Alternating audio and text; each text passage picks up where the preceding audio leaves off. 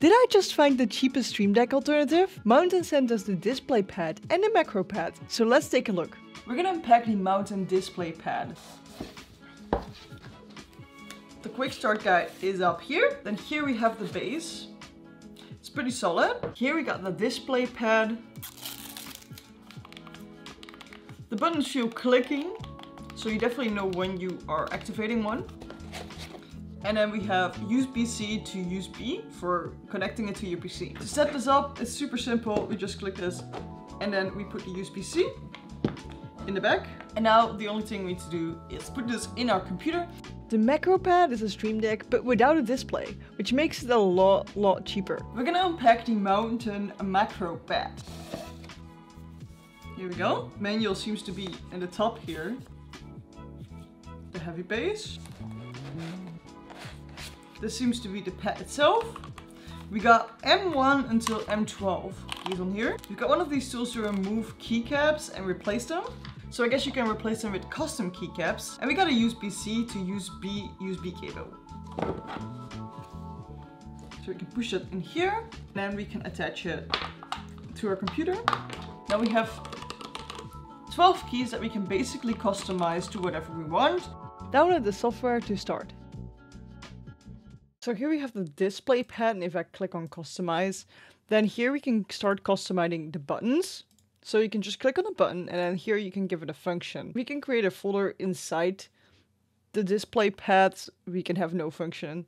We can have an operating system function from Windows. So run task manager, open a calculator, run Explorer, lock the computer, shut down the computer, sleep, and hibernate. If you have shut down or sleep on this pad, be aware that if you click it, your computer actually is gonna shut down or sleep. So there's also a side pad on the side of the keyboard. One of the standard functions on here is already sleep. And I was like, what are these buttons doing right now? And I clicked on them and my PC went into sleep mode.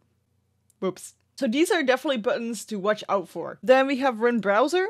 And we can have an URL being opened with the browser. Run program, open a folder on your computer. We can run a macro right here. We can interact with media, so pause, play, previous track, next track, volume up and stuff like that. Keyboard shortcuts. What we have is mouse buttons, so we can actually click left button. So now this button left clicks. So I can just left click with the Displaypad right now. You can also right click forward, backwards, just like the page buttons that you sometimes have on your mouse. Profile, we can switch the profile of the Displaypad. So you have different profiles right here. We have a clock, PC info, about your CPU, your GPU, your internet and stuff like that. We can also have OBS functions in here. We can have profile on OBS. We can switch scenes, sources, source visibility, transitions, volume, streaming, recording. So you can turn those off and on. You can turn on studio mode, replay buffer, you can open media. If you log in with your Twitch, you can also set a Twitch function, a thread message that your account is going to be sending. You can see how many viewers you have right now. You can play an ad. You can change the stream title. You can set it on sub-only chat or slow chat or follower only or emote only chat. You can have create a stream marker, so you can have a marker in your VOD.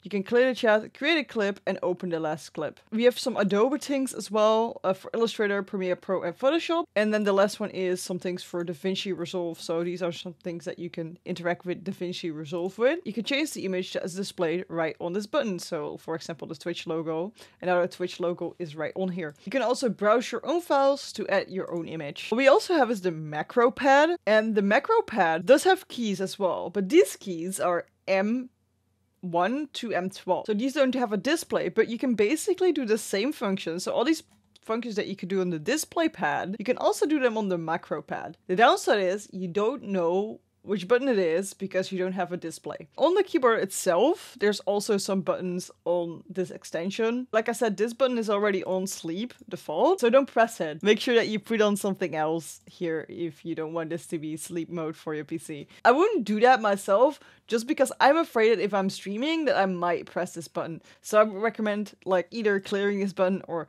putting something else on this button.